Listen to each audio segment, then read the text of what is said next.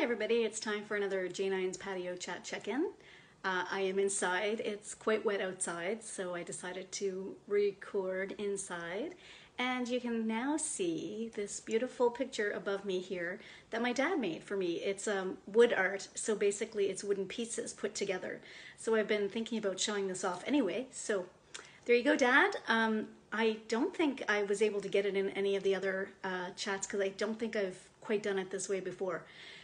Trying different angles with the new, now that I have the iPad mini. And the other thing you get to see is the French and Italian in me, where my hands are constantly moving. I touched my face. Anyway, that is something I do a lot, and people that know me well will know that. So yeah, anyway, a little bit more relaxed this evening, sitting on the couch. Anyway, so I hope everyone had a good day. I had a great sleep last night. I slept a lot, but I'm really tired after my day. I just had a really busy day, so I'm gonna keep it short. We'll see if that actually happens. Anyway, one birthday today. Miss Aslyn in Cape Breton, that little sweetheart, is 5 today, which blows my mind. I can't believe that. So I know that Aslyn was having a celebration as best she could with her parents, Danielle and Terry, and her sister Kinsley. So yeah, I hope she had a good birthday. And I know it's not what she would have had planned. She usually does something like goes out, I believe horseback riding on her birthday, so of course she couldn't do that today. So hopefully she'll be able to do that before too long. So that's the birthday for today. I also failed to mention a few things yesterday that I was remiss, so I really want to make sure I cover them off today. And one was a great chat I had on Saturday night with my friend Tara. And Tara lives in PEI, and Tara and I met in Cuba. And I think I may have mentioned this before, but Tara and I met in Cuba when I went with my friend Cheryl, and she was there with her friend Michelle. And the four of us got along really well, had a good time. And then the next year, Tara and I went to Cuba on our own.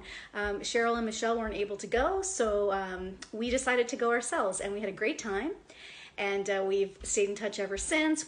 I visited her a few times in PEI. She's been here.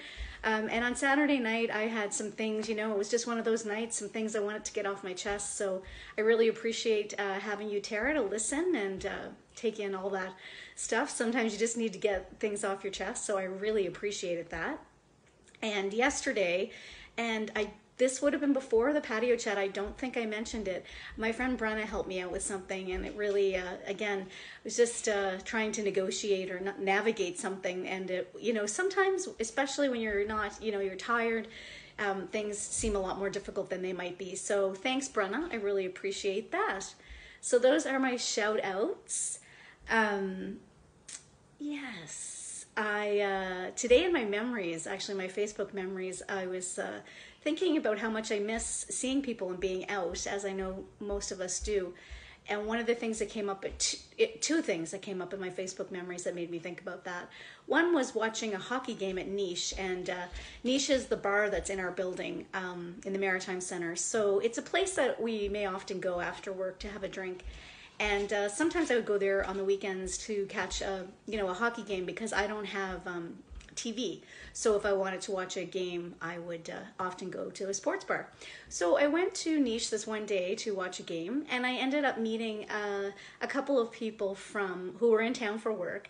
And they were Virginia and, oh my goodness, the other guy whose name is completely escaping me, and I was just looking at the memory. We've stayed Facebook friends, but we don't chat a lot, and we hadn't seen each other like a lot since, even though they had come to town a lot for work. But we had a nice conversation that day and just chatted, like sitting next to each other chatting. And I really missed that, just going out and meeting people. The other thing that came up in my memories was a trip to Greece I took, and that was 12 years ago. And I went with my friends Kim and Anthony and my ex Ray, and the four of us went, and we had a fantastic time. So when I was looking at that memory, some of the pictures from our trip were coming up, because I had just gotten back, so I hadn't posted all the pictures. I had just started to post some. So anyway, it was it was just, I can't wait to travel again, and I can't wait to get out there again. I am really happy that I do at least see a few people through my work when I'm in the emergency center. So again, it was another busy day.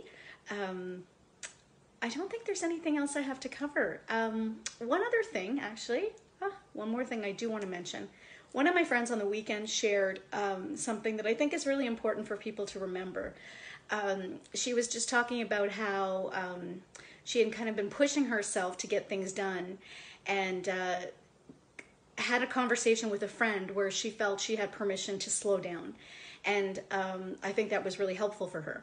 So I wanted to share that because I think, I know I feel this sometimes. I see how everyone else is dealing with being at home all the time. And again, I've mentioned that I occasionally through my rotation, I do get to leave and go into the office. However, just being in because of COVID-19, I'm talking about that more broadly, how people are dealing with it. And, some people are, doing all this meal prep, getting all these things done in their home. They're really active. And then others not so much. And so I think it's good to remind yourself that everybody handles things differently and gets things done differently. So don't be too hard on yourself if, you're not one of the people that's getting all the meal prep done and, painting your place. I'm certainly not. Today, my big success was that I actually packed lunch and dinner for being in the emergency center, because often I'm there, and today I was at supper time, and I often don't plan that well, but today I did, so I was happy, and I planned my snacks a bit better, so I felt really good about that. You know what? Tick off the small successes. So just a note to everybody that to be really kind to yourself and to make sure that you do what works for you. It is really so easy to get caught up in what others are doing, but it's really best to just focus on what works for you and how you're feeling in the moment. And I did also share today a beautiful song that my friend Tim wrote after the Nova Scotia shootings. It's absolutely beautiful. I posted it onto my Facebook. And so if you don't see it on my Facebook, I think I would have also shared it on Instagram. Maybe I didn't. But anyway, I'll share it in a few places. And if you don't see it and you're looking for it, let me know and I'll direct you, guide you to it. But it's a beautiful song he did with a beautiful video. Just to be talking about being from Nova Scotia and, the impact. So I just thought it was a really beautiful song. So thanks again, Tim, for sharing that with everyone and taking the time to write it and put together the video. I thought it was very beautiful. So thank you again. So take good care of yourselves, take good care of each other, and I will see you tomorrow. Bye.